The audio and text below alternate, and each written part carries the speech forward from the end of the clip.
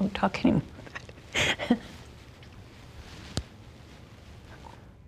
Priscilla Presley is opening up about her most devastating personal losses. The businesswoman got emotional in a new TalkTV interview with Piers Morgan that aired on November 2nd, getting overcome when reflecting on the unexpected deaths of not only her daughter, Lisa Marie Presley, but also her grandson, Benjamin Keough. It was unbearable, you know. I lost my mother, I lost my grandson, and I lost my daughter. And losing Ben was that was the hardest thing for her.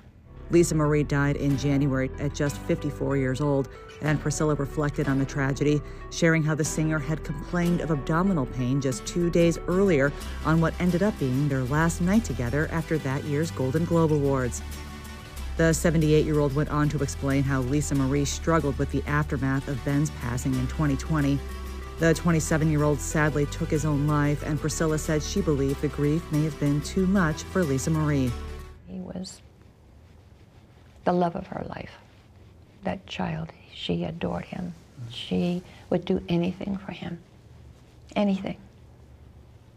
And we were in Memphis, we were sitting up in the suite, and she said, "Mom, you know, I don't know if I want to be here." And I go, "What are you talking about?"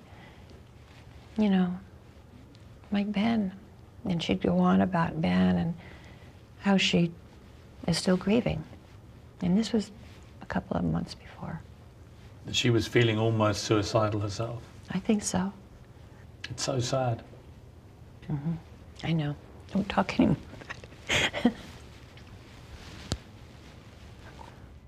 Lisa Marie's cause of death was later confirmed to be complications from a small bowel obstruction. She had passed away shortly after being rushed to the hospital. Handling the artist's estate caused reported tension between Priscilla and her granddaughter, Riley Keough, who Lisa Marie had previously named the sole trustee, which was unbeknownst to Priscilla until after Lisa Marie died. The pair reached a settlement in May, and Priscilla said that her and Riley's relationship remained on solid ground throughout the challenging process, telling TalkTV, "I love her. We have always gotten along. It was a little bit of trying to figure out the will like you normally do, but Riley and I have always been close."